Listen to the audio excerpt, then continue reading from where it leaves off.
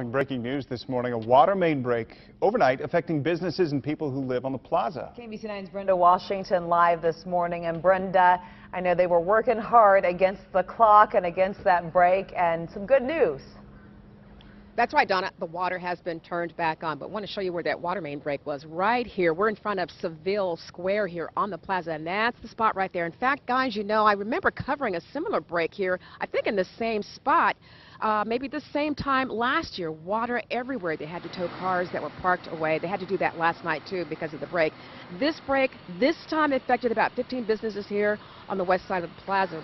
And we're told that the water came back on, about 30-40 minutes ago. I've been talking with some of the business folks here. They say, yes, our water is back on. I also spoke with the manager of a coffee shop just around the corner from where we are. He says if the water had not come on at the time it did, they would not be able to open at 6 a.m. We would have had to close until the water came back on, just per health code, so that we could wash our hands. Plus, most of our stuff here is water dependent, you know, brewing coffee, espresso, things of that nature. So it's good that it came back on. And again, as you heard, the water is back on, but right here, another crew will have to come in and make repairs to the street. From the plaza, Brenda Washington, KMBC 9 News.